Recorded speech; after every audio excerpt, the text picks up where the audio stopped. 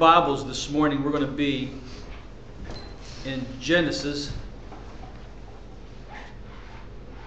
chapter 39. Zach, can you move those that way? I got to get on that board. Just give me a second here, and you can go to turn in your Bibles.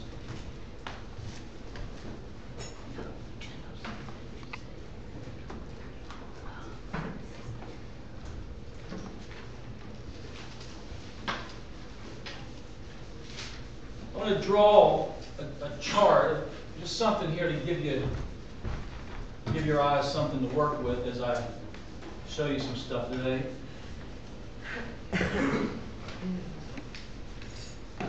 I would have had this done earlier, but I didn't plan to do it, so bear with me. And you may want to do this on a piece of paper yourself. But I'm going to draw a line, and in the beginning of this line, and there's the line has this is the history of life. It has a beginning and it has an end. We're going to call the beginning creation, and we're going to call the end the consummation of all things, or conclusion, whatever, the end, which is really the beginning. It launches, because this is world history. After you get past this, you are launched off into eternity forever with Christ. So you've got a beginning and you got an end, right? You see that? In the middle is Christ and the cross. That's the centrality of all history, is Christ and the cross. Now, before this is called BC. This is nothing you don't already know, but I'm just trying to establish something here. From creation to the cross of Christ is BC, meaning before Christ. And from Christ to the conclusion, the consummation of all things, is what we consider AD. And that does not mean after death. I forget what the Latin is for that, but it doesn't mean after death. Now, up above this, I'm going to put the kingdom of God, because it's what it's all about. God's kingdom on earth as it is in heaven. So this is the kingdom of God. It has a beginning and it has an end. And during this time from creation to Christ, pretty much so is Israel. And we call this the preparation of the gospel, or of the kingdom. So from creation, this is all going to make sense. So from creation to Christ is the preparation of the kingdom of God. When Christ comes, and for especially the 3.5 years, this is what we call the establishing of the kingdom. So here from the BC time, from creation to Christ, is preparation of the kingdom. While Christ is ministering, those 30-some years, especially 3.5, is Him establishing the kingdom. And from Christ to the end is the reign of the kingdom, basically. So you've got the preparation, the establishing, and the consummation of the kingdom. 3 things I want you to see: the preparation of the kingdom, the establishing of the kingdom, and the conclusion of the kingdom. But from this point here to this point, and we're not going to be able to develop this at all, but I'm just going to drop it to you in seed format, is really the book of Revelation being played out. Right here. From the new covenant, actually, is when it happened at the resurrection, all the way to the end. And this is the church. Now here's the big thing. Israel was part of the preparation. Christ comes and establishes the church, or establishes the kingdom, and then it goes to the church, which is one new man, Jew and Greek alike. Gentile, Jew. All one new man now. There's no Israel. There's no ethnicity. There's no nation. It's one new man called the church, which is the body of Christ. And so now the kingdom of God is working through the church, not through the nation of Israel, because they had their time during the preparation.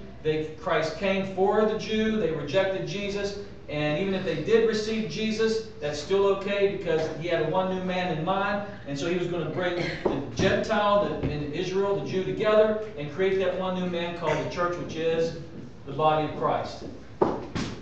This may not make sense to you. You may not care about it, but some do, and that's why actually you should care about it. But anyway, I ended last week, and we'll get back to that. I'm just creating that chart there so we can refer to it as I go through the message. We ended last week, and we've been talking about the manifestation of the sons of God out of Romans 8. We ended last week about our responsibility or our benefit of the kingdom is that we get to rule and reign in this life. Now in Matthew chapter 24, we see that Jesus gives us a parable of us being able to rule the goods. That's the benefits, that's our inheritance. And in the sense, in the parable he uses is that the master has a house and the servant gets the rulership over all the goods that are in that house. Well, in the kingdom are benefits. There's treasures, there's goods, there's blessings, and we are rulers over those goods in God's household. And then in Luke chapter 12, another parable says that we rule in the household. That can represent the church. Luke 19 talks about us ruling over cities. Now, have you ever stopped? I mean, you may be okay with ruling in a household, ruling goods, but now when you take it to ruling cities, it's like, I don't know. That's where I don't have enough faith for that. What does that actually even mean? And most people throw it over into what we would call the millennium. You ever heard of the millennium, the 1,000-year reign? That most of the church thinks it's literal. Actually, Jesus is going to come and set up a kingdom for 1,000 years. And that is not even scriptural. It's just a misinterpretation of Scripture. It's a spiritual reign of the church, which I just showed you right here. Let me just say this, because I'm going to be referring to the millennium, but let's just deal with this real quick. Not developing it so much as just dealing with it. There's an end time view called dispensationalism that says there's going to be a rapture, a 7-year tribulation, then the millennium, and then the battle of Armageddon, and the new heavens and new earth. It's supposed to happen between here and there. But that's not scriptural because the book of Revelation is something that's more spiritual, and it says that the book of Revelation is a revelation of Jesus, not end time events. And it says it right in the very beginning, chapter 1, verse 1. It's a revelation of Jesus, not tribulation, not Antichrist. And the fact that when John got this, he said he heard a voice behind him. Meaning that John has to turn back at what was accomplished on the cross, not what's going to happen in the future. The revelation of Jesus Christ cannot be saw or understood by looking at the future events of an Antichrist and all that. The revelation of Jesus Christ has to look back to the cross, which is the central, where he established the kingdom right here, the cross. So John's looking back at what the cross is all about, which is our victory in Jesus. And that's how we're going to be the overcoming church. Now, when you come over here, this is why I haven't got all these instruments, and it's like a little maze here. But this is why I haven't erased any of this yet, because we're at this point here of the New Jerusalem, right here, 7 spirits in the book of Revelation. This part here of all that, this part here goes between here and here. Okay? So what dispensationalism does is, this is one age right here, from creation to the end is one age. And then eternity, new heavens, new earth, the consummation of New Jerusalem, that's the other age. And there's only 2 ages that the Bible talks about. The one that you and I are living in now that started at creation and through Jesus and all the way here in the church to the end is one age. And then the other age is eternity. It's consummation of all things. Now, what dispensationalism wants to do is add another age. Stick it right here somewhere and call it the millennium that happens after the church is taken out.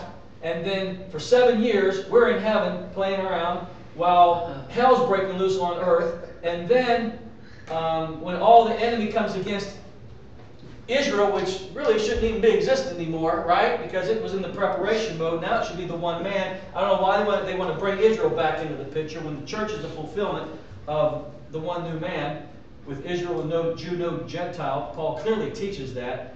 And so Jesus in us comes back for Israel during this time, Battle of Armageddon, and then sets up the new heavens, new earth, or the millennial reign here for 1,000 years. And I know you know this because this is what's predominant in Christianity today. But there is no third age. This makes it a third age here. So I'm saying that the 1,000-year millennial reign is what Christ accomplished on the cross for the church to rule and reign from this point to this point, which is that New Jerusalem, that graph over there. Okay? And if you're new here, that ain't going to mean squat to you. So I'm just showing those who that would make sense to. Then he goes from goods, households, cities to ruling nations. Now see, end time says all that ruling that the Bible talks about is going to be in this 1,000-year millennial reign. And who in God's, we don't even know when that's going to happen. So when you read scriptures like ruling and reigning, you throw it into the millennium.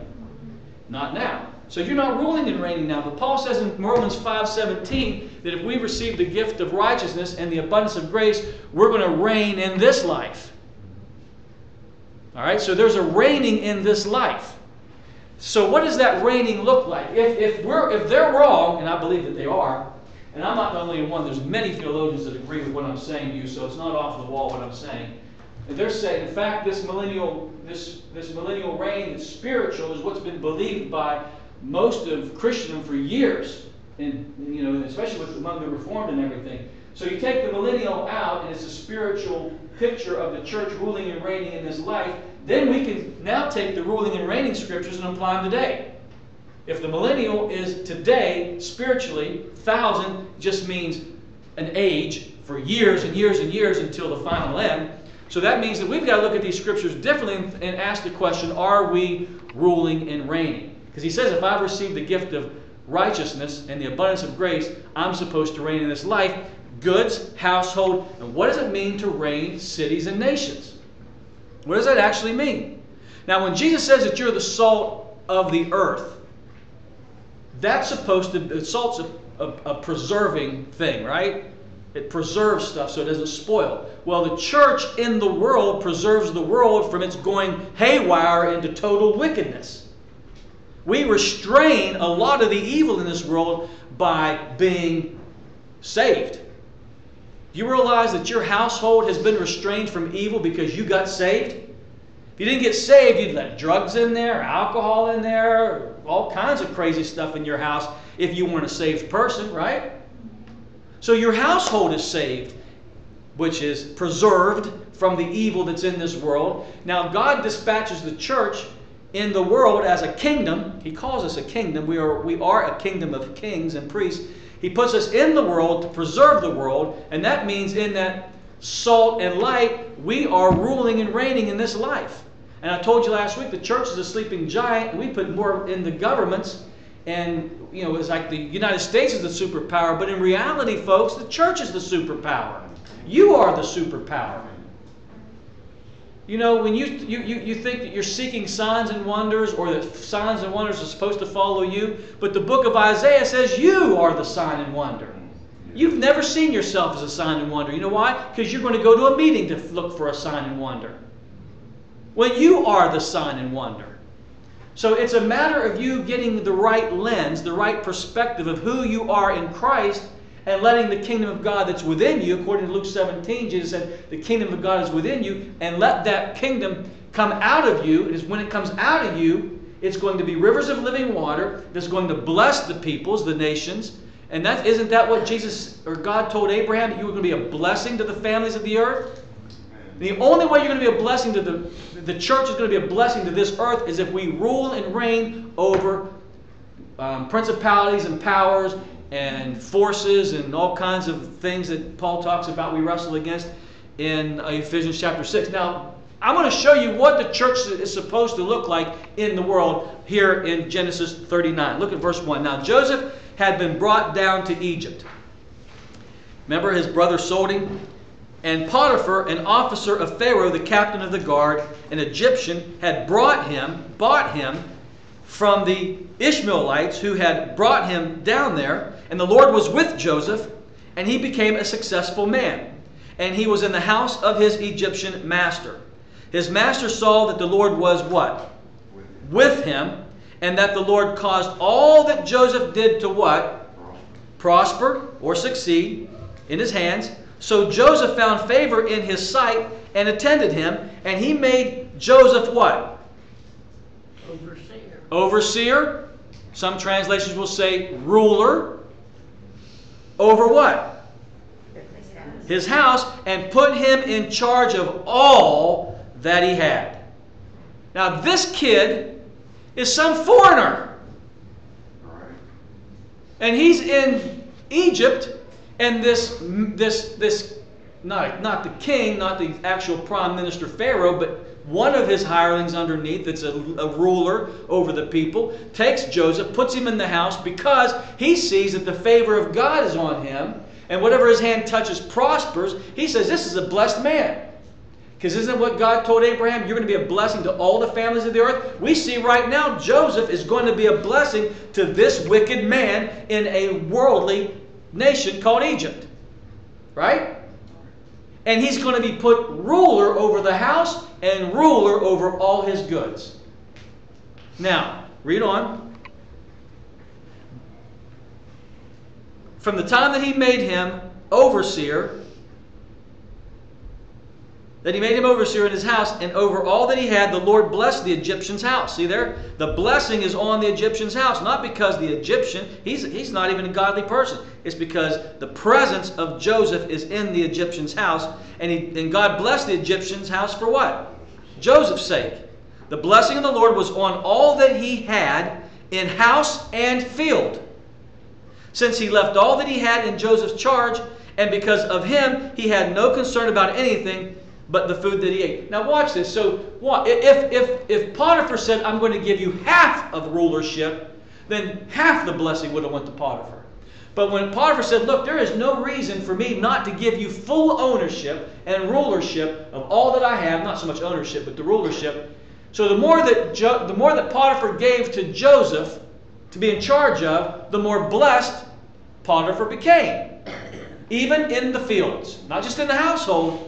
But he said, hey, if you're prospering my house, I'm going to get you in charge of the fields. And then the fields began to prosper. Right? Right. Now, watch. Now, Joseph was handsome in form and appearance. It's just a given. You're good looking when you get saved. And after a time, his master's wife cast her eyes on Joseph and said, lie with me. And he refused and said to his master's wife, now watch what he says to this woman. Behold, because of me, my master has no concern about anything.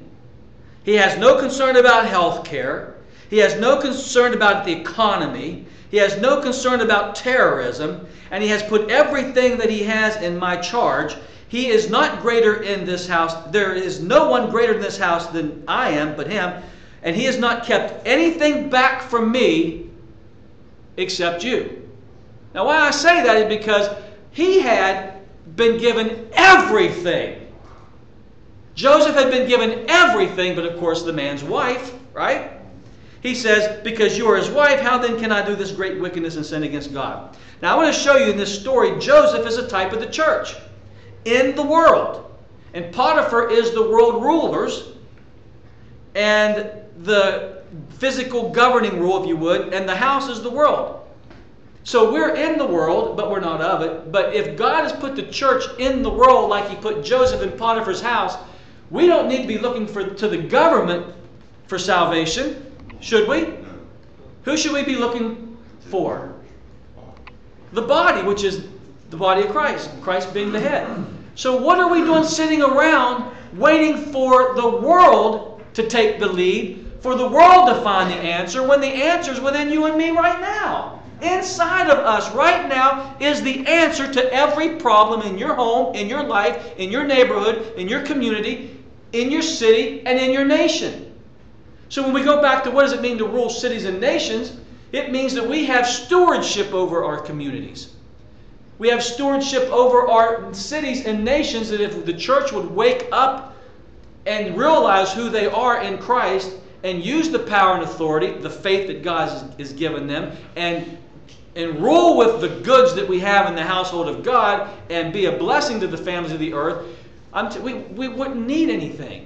The world wouldn't have any concerns if the church would rise up. Well, you really believe that? I do. Because if you look at the life of Jesus for 3.5 years, anybody that walked around with Jesus had zero concern. Even to the point when Peter went to go to his mother-in-law's house, she just gets a fever. He takes care of the fever. And the mother-in-law. And then what does she do when she gets better? She fixes him something to eat. The man had no need. And then when there were terrorist plots against him, right? Come on. Did they not want to kill Jesus? They led him to the cliff. And what's he do? He goes, walks right through them, and they don't even know where he went. He walks through them. That's ruling and reigning. And just look at the life of Jesus, and he's the head of the church. You're the body, he's the head. How's he going to function in this world today? Through you. How's God going to rule and reign today?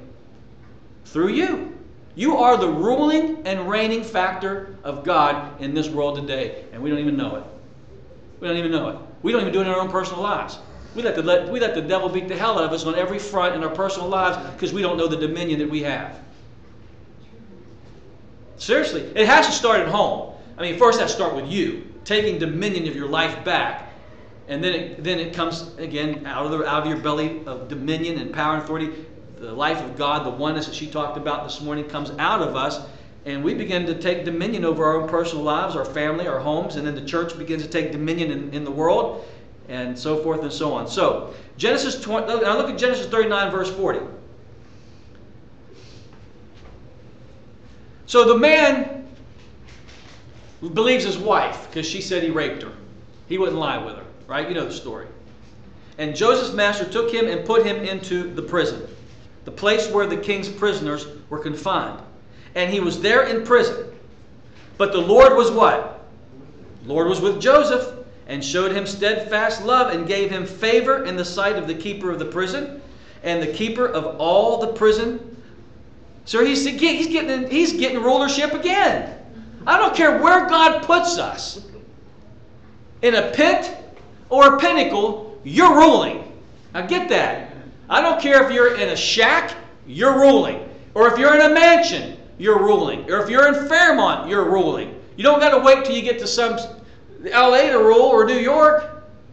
You know, you rule now. And it's not I rule because I'm in this area. I rule because I have this much money. I rule because I have this IQ. You rule all the time because it's your inheritance to rule and reign. So it doesn't matter if he is at home with the boys, which they didn't, because he said, you're going to all bow down to me, right? That made them mad and they got rid of him. But he had the dream of rulership at home. So they kicked him out of home.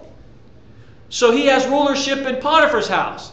She lies, kicks him out of the house. He goes to the prison, and he has even rulership there. No matter where Joseph goes, the man is destined to rule and reign. That's what don't wait for God. Well, one day I'll rule and reign. When I get to this much money, or if I have this kind of a church, or if I have this kind of responsibility, no, you rule and reign everywhere. If you're unemployed, you rule and reign. If you're in jail, is he in jail? You rule and reign. See, what's this deal about, oh, well, I'm in jail. I'm just some scum of the earth now. I can't do nothing. You rule and reign where you are. It doesn't matter where you're at, what happens to you. You rule and reign. Are you getting that? You get. All right. So he's ruling and reigning in the prison. He gets in charge of everything in the prison. Whatever was done there, he was the one who did it. The keeper of the prison paid no attention to anything that was in Joseph's charge, because the Lord was with him, and whatever he did, the Lord made it prosper or succeed. There, he's going to prosper in prison. You can't, everywhere you go, you're going to prosper, because the favor of God is on you. The call of God is on you. That's the core person of who you are, is God. Okay, now read on. Chapter 41, verse 37. So Joseph is in prison, and Pharaoh said to his servants, can we find a man? Well, first of all, he interprets the dream. I skipped a whole lot there because I don't have time to develop it, but you know the story. He interprets a dream, and Pharaoh says, well, what guy can help us with these 7 years of famine that's coming? That's what Pharaoh says here in verse 37. Can we find a man like this in whom is the Spirit of God? Then Pharaoh said to Joseph, since God has shown you all this, there's no one discerning like you, so you're wise, you shall be over my house. and all my people shall order themselves as you what? Command. Now he is in charge of the nation. In charge of a man's house. That didn't go well. He got dethroned. And now, but he's in charge of a prison. And then he's in charge of a nation. Second in command of the whole. He went in there as a slave. Did he not? Rags to riches. But he ruled and reigned in rags. And he'll rule and reign in riches, because it's not the rags or riches, it's the call of God in his life that is to rule and reign. Now, if you don't understand, that's your call. That's in your DNA right now as you sit there. It is in your DNA to rule and reign. Somewhere, someone, somehow. Cities, nations, households, goods. Okay? See that? Now, what I want you to see, Pharaoh gives Joseph at this time a signet ring. And what a signet ring is, it carries the highest authority in the land and empowers the subordinates to act for the king as the king. And Joseph gets the signet ring. And the church in this world should be ruling and reigning the way that Joseph did, and the result being success and prosperity in whatever we're called to do, affecting our world. Again, on earth as it is in heaven. Now in Genesis 49:8, you're already in Genesis, you might as well turn there. Chapter 49, verse 8. And Jacob is giving out the blessing to the 12 to his 12 sons, 12 tribes of Israel. And what I want you in particular to see is in verse 8, Judah. What blessing does Judah get? Your brother shall praise you. Your hand shall be on the neck of your enemies. Your father's sons shall bow down before you. Judah is a lion's cub. From the prey, my son, you have gone up. He stooped down. He crouched as a lion and as a lioness. Who dares rouse him? Look at this part here. Here's what I want you to see. The scepter shall not depart from this man Judah. Remember Joseph got the signet ring? Well, Judah gets the scepter.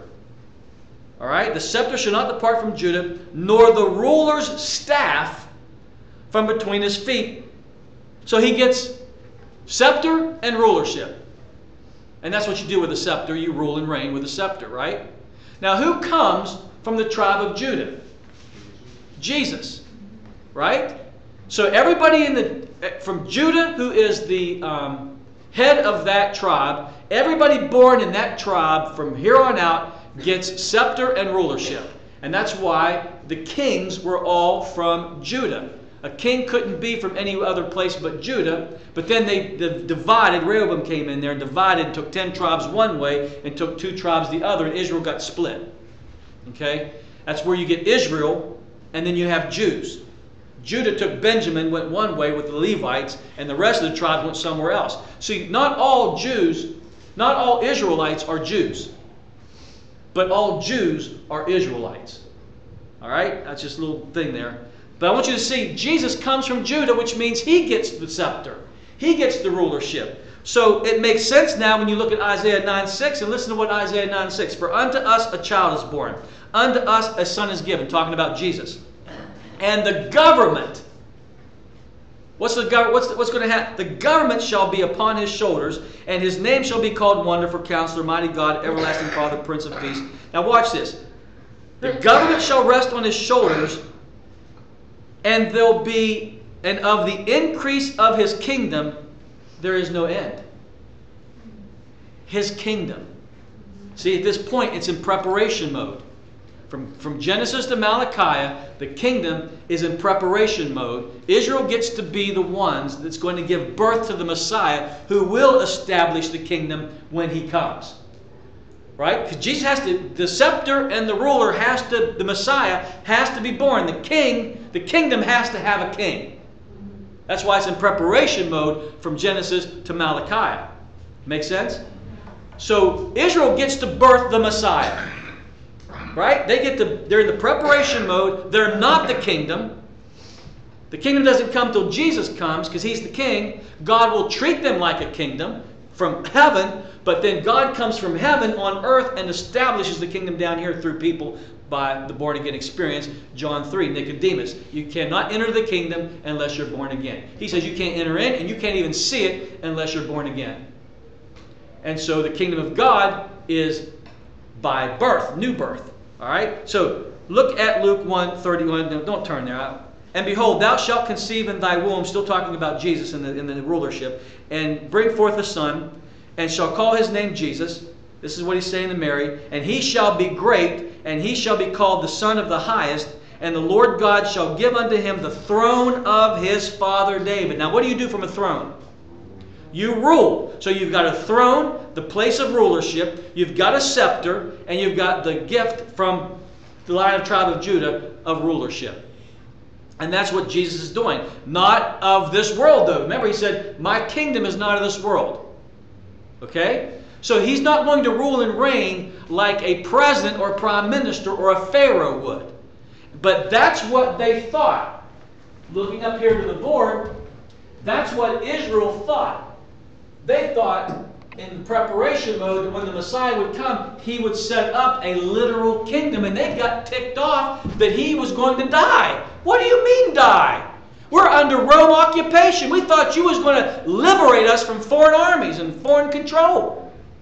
And liberate us back into, sovereignty. And so they didn't have anything to do with some other kingdom. Pilate says, he told Pilate, my kingdom is not of this world. So what is this throne that has been given to Jesus? The throne of David is rulership, but not a physical rulership, but a spiritual kingdom. And where's that kingdom at? In you. That throne is in you, where God dwells now. He who is joined to the Lord is one spirit. John 14:23. When the Spirit comes, we'll make our abode in you. That's why you become, according to 1 Corinthians 3, the temple of the Holy Spirit. Not that you don't put tattoos and smoke and do that. That's not what that means. That means that you are the dwelling place of God, where the rulership and the rule comes forth into this world. God has to rule and reign in this world. How? Through you. He can't rule from the heavens anymore like he did in the Old Testament. That was in the preparation mode. We're no longer in the preparation mode. Christ came, established the kingdom, and now it's advancing on this earth through you and I. And Revelation 1:6 says, to him, Jesus, be glory and dominion. How long? For 1,000 years? Forever. That means the increase of his government goes on and on and on. And what you see here on this board is the evolution, if you will, of the kingdom of God. In preparation mode, in establishing mode, where we're ruling and reigning as the church, and to the consummation where all things, new heavens and new earth, eventually, all that, not like on a gerbil wheel. This thing goes on and on and on forever. It has an ending.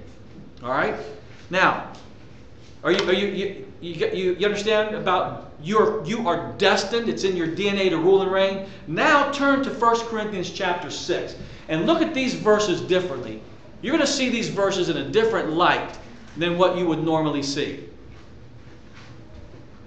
1 Corinthians chapter 6 verse 1.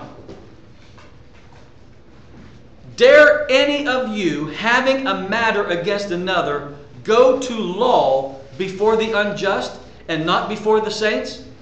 What's he saying?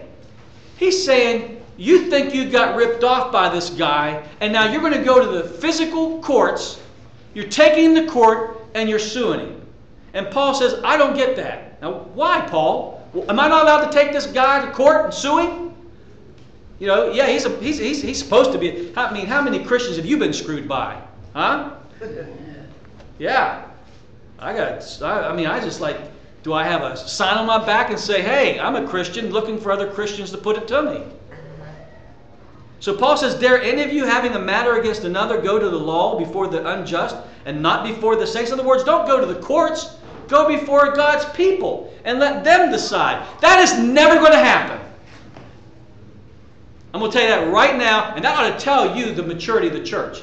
So let's say Joe's got something against Daniel, and Joe thinks he's 100% right, and Daniel thinks he's 100% right. You may entertain it, bringing it before the leaders, but the minute you aren't going to get your way, screw this. I knew they wouldn't judge right. I'm still taking them to court. You know that would happen today.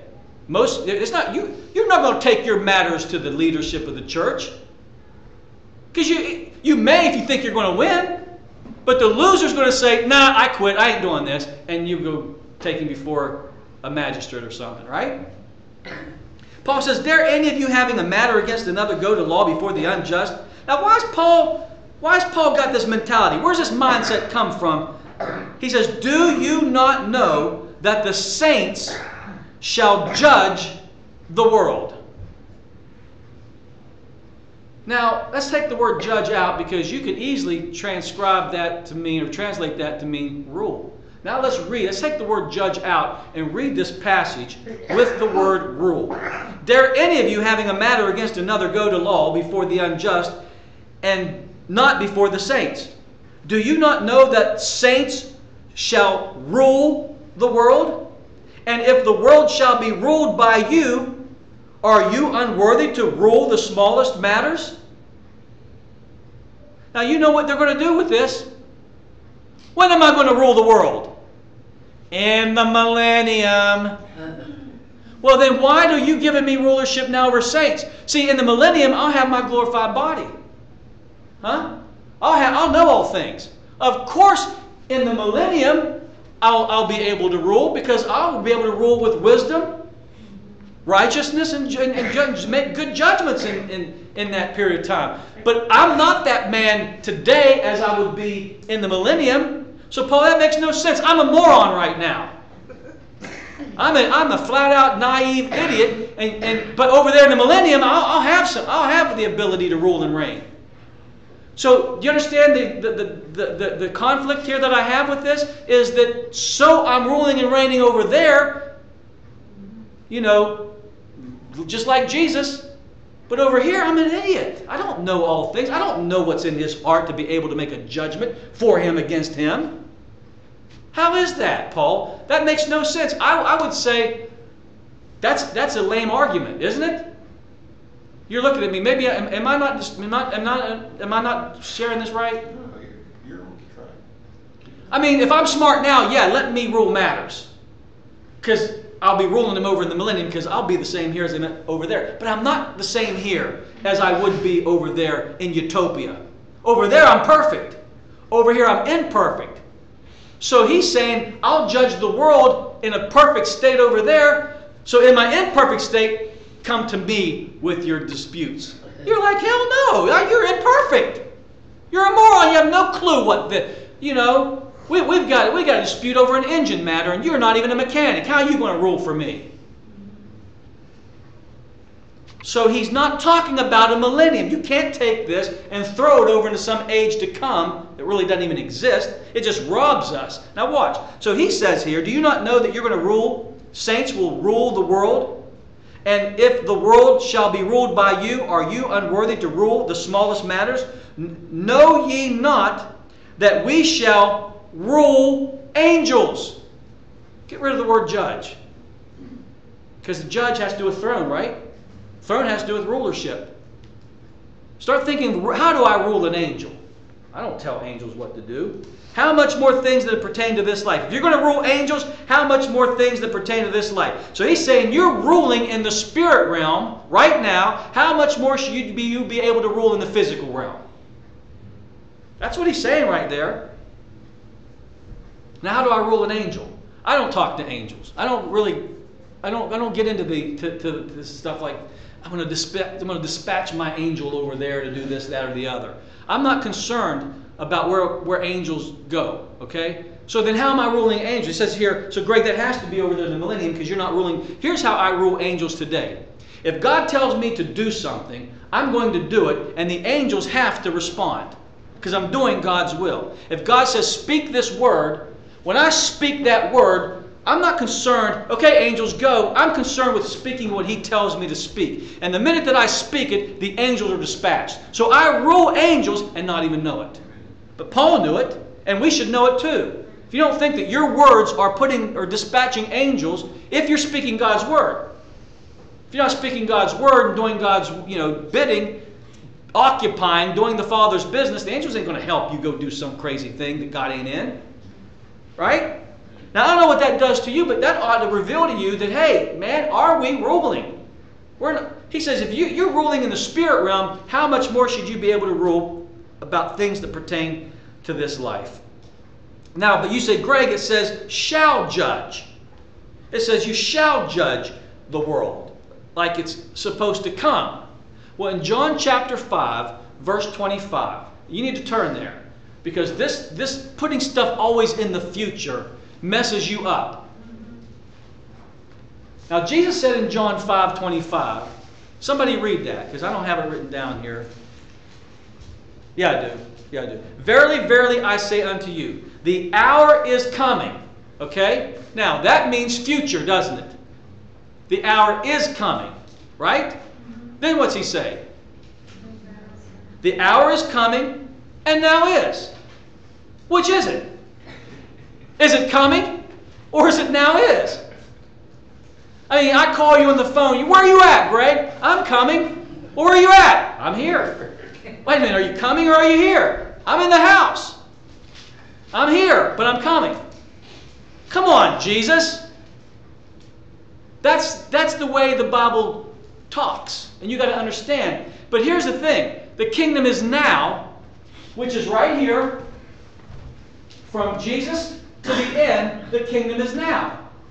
But it is also going to consummate, so it's still coming. So the kingdom is coming, but now is. So I don't know what kind of rulership you're going to have over here, and I don't really care. And I'm going to tell you why I don't care in a minute. What I care about is the kingdom now, not the kingdom to come. End time prophecy is all about kingdom coming, not kingdom now. They got you looking at an Antichrist. They got you looking at a 7-year tribulation. They got you looking at a rapture. They got you looking at a second coming. They got you looking at a battle of Armageddon. They got you looking at the resurrections. They got you looking at all kinds of things, right? But what about now? People are so consumed and obsessed with the kingdom to come. And Jesus says in Luke, I don't know where it's at now. If somebody knows, you can tell me. But somewhere in Luke, he says, occupy till I come. In other words, be occupied. Occupy means do business. Whose business are you supposed to be involved in?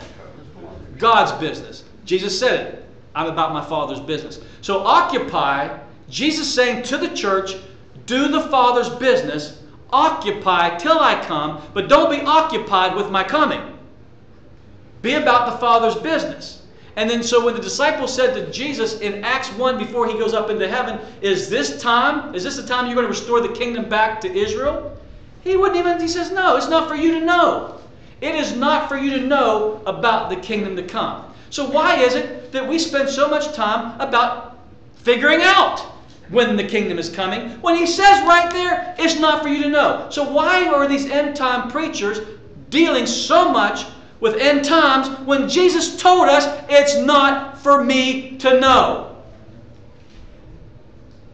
And yet you will buy the books on the millennium. We'll buy the books on the rapture. We'll buy the books on the 7-year tribulation. Who's the Antichrist?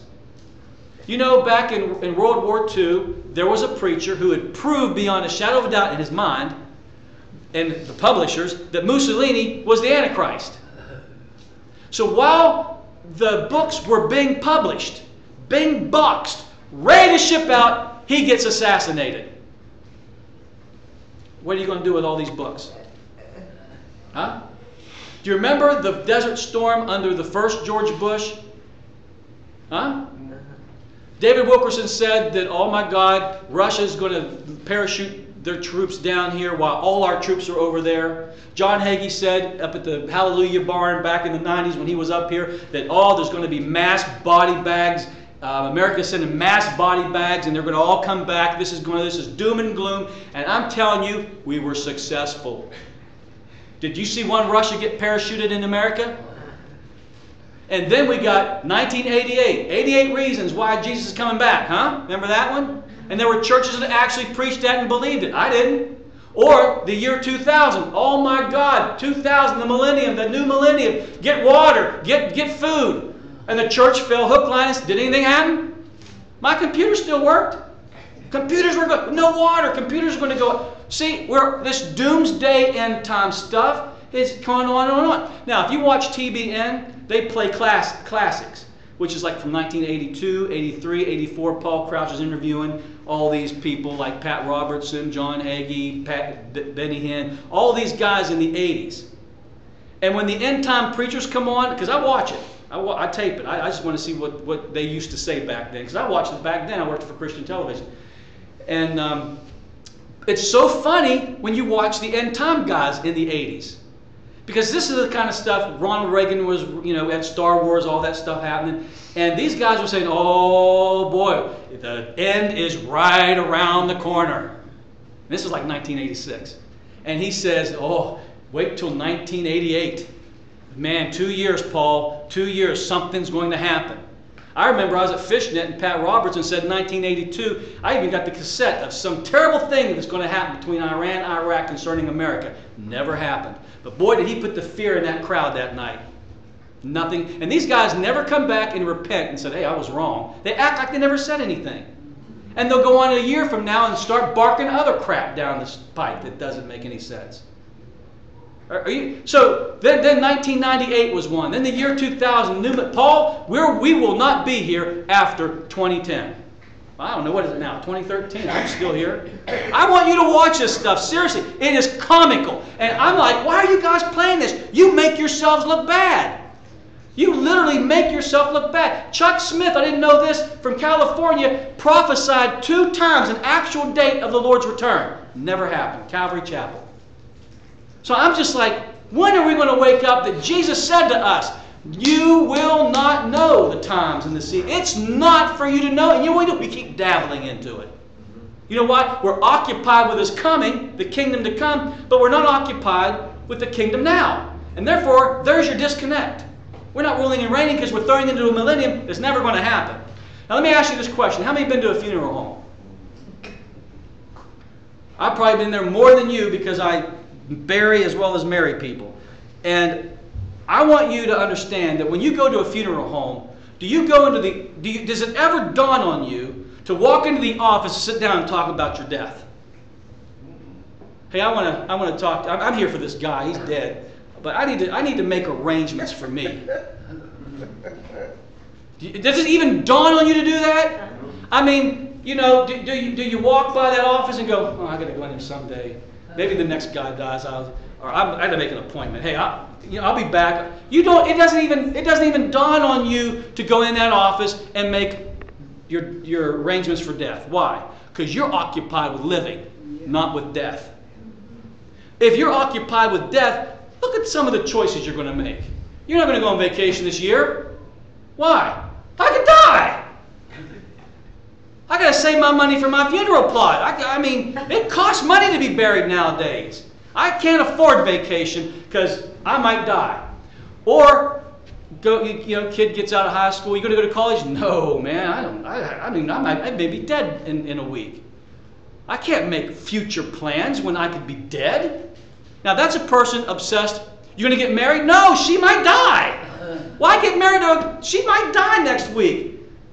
Right? I mean, that's a fear of death. You'll make no decisions if you're occupied with your death. You won't have a life if you're occupied with your death. Right?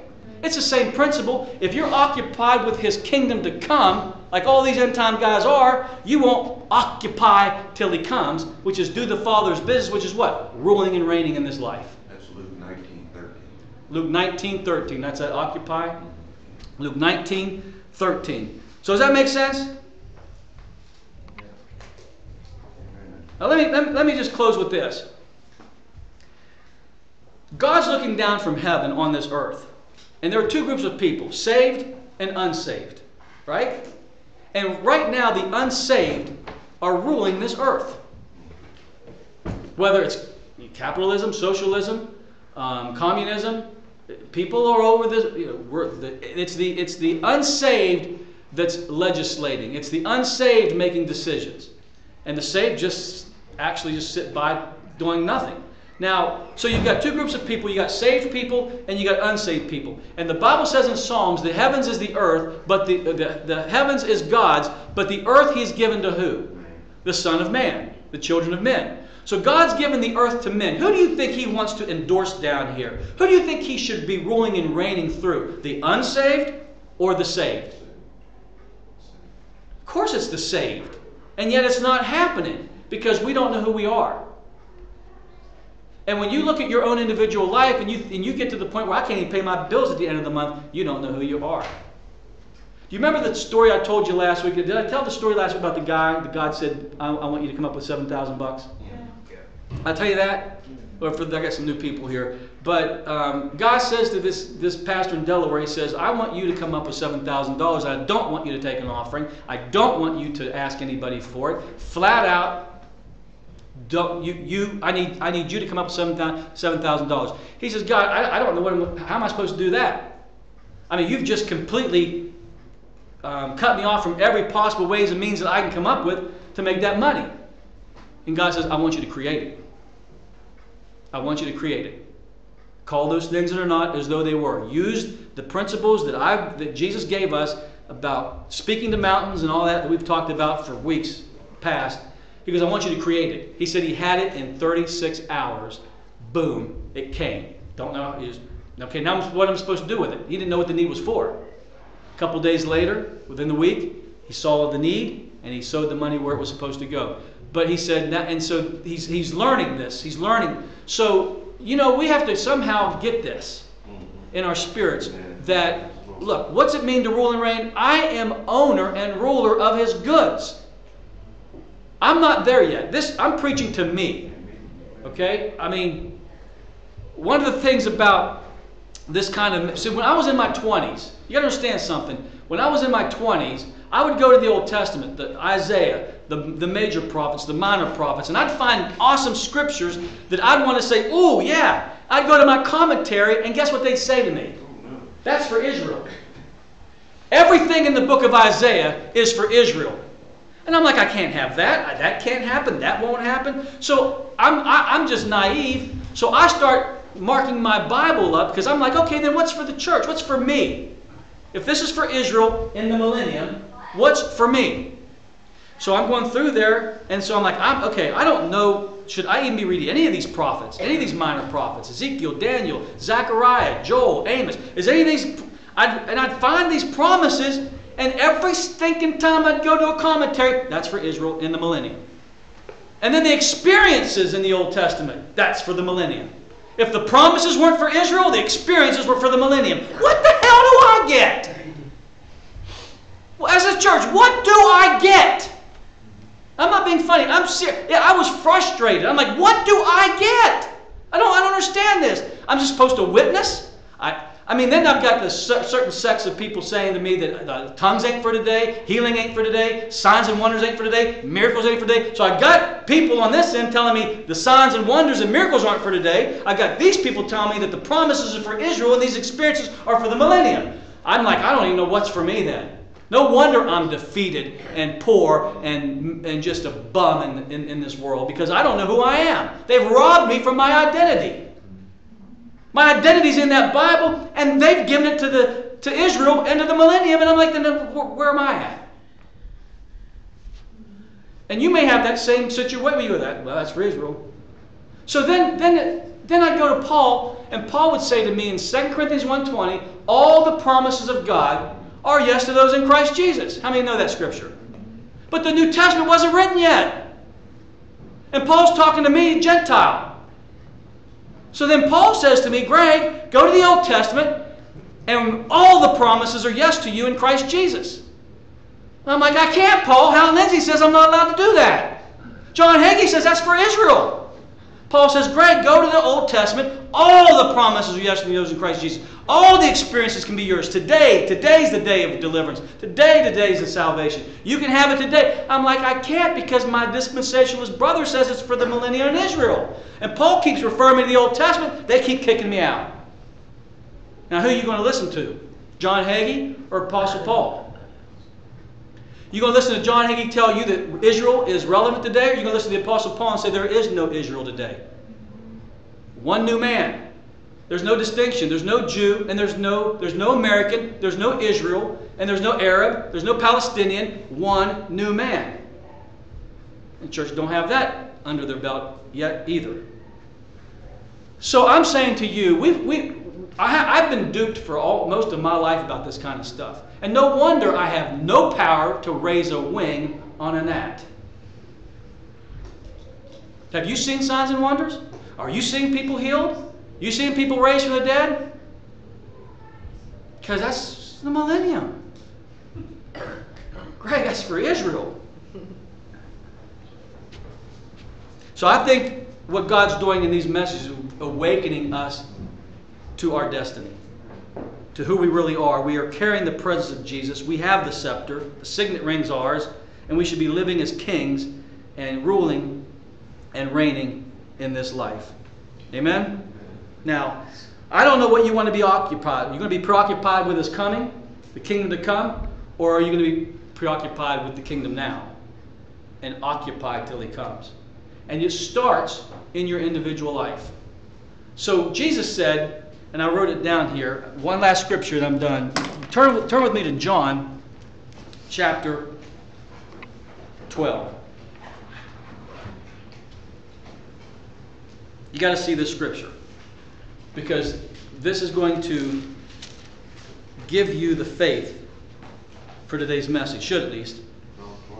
John 12:31. Jesus speaking. Okay? See, at the end, that 1,000-year period, it says Satan's supposed to be bound for the 1,000 years. Jesus bound the strong man at the cross. So he's already bound. Right? Why would we wait for the 1,000 years to come to bind, for an angel to bind Satan, when Jesus, through the cross, was supposed to have bound him? And he says, now plunder his goods. He shall no longer deceive the nations. The gospel is going to go around the world. Now watch this. Look at verse 31. Now, not when, not then, not the millennium. Now is the judgment of this world. Now shall the prince of this world what? Now. Now. Not some millennial reign. Now. He's cast out. Now you have all power and authority over him, and it starts in your own individual life. Over addictions, over depression, over whatever it is in your life that you're struggling with, the evil one's been cast out.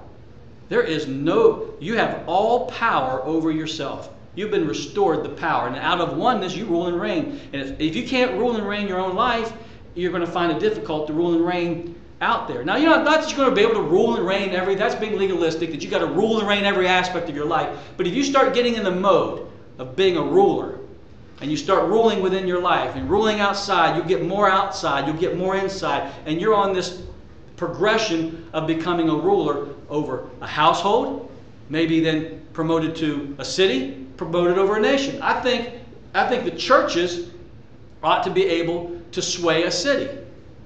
And the whole church of Jesus Christ ought to be able to sway the world. Jesus did it. One man. And look what he did in those 3.5 years. And we are a church, a many-membered body. And we can't do anything because we keep looking. Because you know why? We don't know our identity. And we keep looking for the government and other people to do it when it's within us. The power is within us to take control of our lives and our environment and everything around about us. So start getting the mindset of a ruler. And so now maybe the scripture might make sense to you when he says, you are the head only and not the tail. You are above only and never beneath. That means wherever the sole of your foot treads, God's given it to you. And therefore, wherever you are, walk in that church. Not the church. I'm the head here. You can't do that here. Walk in your business as the head.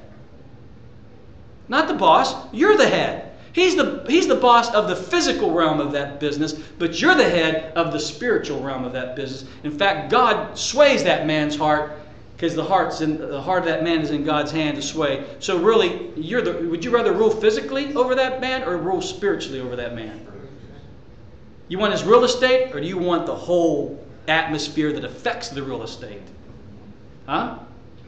Listen, wherever you go, see your, what? I mean, that's not arrogance. That's what people, well, that's being arrogant. No, then Jesus was the most arrogant man in the world, because everywhere he went, he was the head, not the tail. He was always above everybody and not beneath. When they even tried to kill him, that ain't going to happen. You realize when the police went to go take custody, they're knocking on his door, they got the handcuffs, and he says, not now. Oh, they go back, where's he at? We sent you to get him. I don't know, he said something, we didn't know, we just stood there, we were paralyzed. You go get him.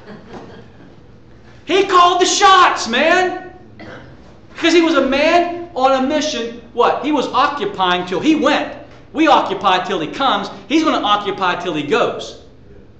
He wasn't concerned with his death till he got there. He was concerned with healing the sick, raising the dead, doing all the deeds. And he says, my time is not now. So, come back later.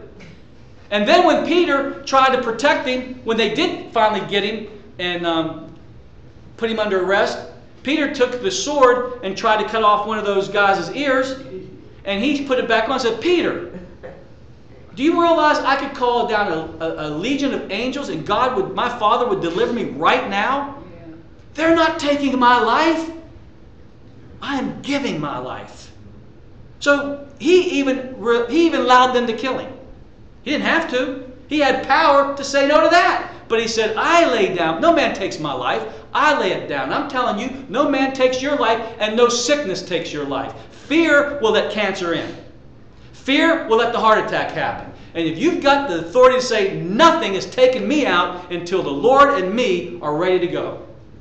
No man takes my life. No sickness takes my life. See, that's the militancy that's missing in the body of Christ today. Is it not? You got what do you call those people that you owe money to? Collectors? You got collectors? Does that not tick you off? Getting bullied by collectors and phone calls and all that? You need to say it stops today. Now there's something happening in your spirit when something in you says, that's over, I'm done. I am not subject to this kind of bullying. And yeah, I may owe it, but I don't need to be bullied into paying it. And I'm saying, you know what? Why can't I pay it? That's the problem. Why? And it stops today. I'm creating wealth. I'm speaking that this, because I am who I am. Now you sit there and think, okay, then you know what? How is your government taking care of you? Has it been working out for you? You can't even get on the stinking website to get your health care. How's that working out for you?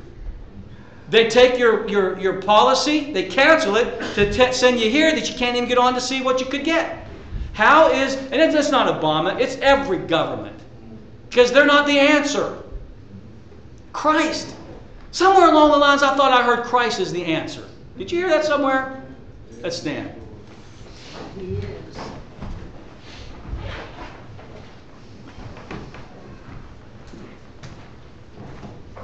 Isaiah 60 says, arise and shine, for your light is come, and the glory of the Lord is risen upon thee. Even though there's darkness covering the earth, gross darkness to people, it says, but the Lord will arise on you, and His glory will be seen upon you, and the lost shall come to your light, and kings to the brightness of your glory. Kings will come to you, because the rulership, you've got the scepter, they don't.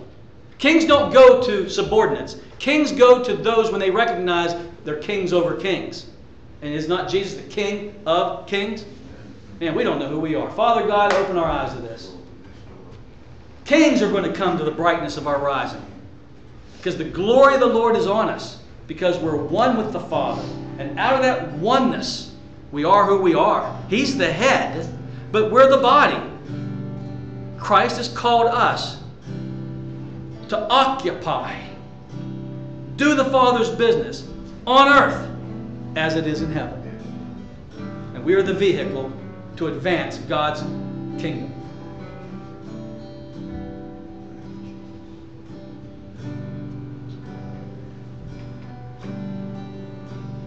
Open our eyes, Lord. And with you, just listen to me. You don't have to look up or nothing. Just listen. You're not going to be accepted as a ruler in a lot of places. Joseph wasn't accepted as a ruler in his own house. They kicked him out. Joseph wasn't accepted as a ruler in Potiphar's house. The wife interfered there and kicked him out. And the two guys in the jail, the one guy forgot him. Joseph was so irrelevant to that guy he helped that when he went to the king, he forgot about Joseph. So really, yeah, there you go, Joseph. There are going to be places you're not going to be respected as a king, as a ruler. But don't get disheartened, because Jesus said, if you go to a workplace or you go to a home, you have some friends, and they don't recognize your kingship, and it's to bless other people, by the way, not to rule over them. It's to rule in order to bless. If you're not a blessing to people, you're not ruling right. If you're a thorn in somebody's side, you ain't ruling right. You ought to be a blessing to all the families of the earth. Jesus said, just wipe the dust off your pant legs. Move on somewhere else where you'll be respected and received as a king. There's too many places that need us that we got to worry about those over there. They said to Jesus, that city doesn't want us. Should we rain fire down from heaven? He said, no, man, we'll go somewhere else. So if you're not being accepted where you're at, there is a place where they'll let you rule. They're looking for you. Kings will rise to the brightness of your shining. Sons and daughters will come to you. Not everybody's going to recognize your ability to rule, and that's okay. But it doesn't keep you from ruling. Joseph ruled from one place to another place. Don't let the world tell you you're not a ruler, or we don't need you, we don't want you.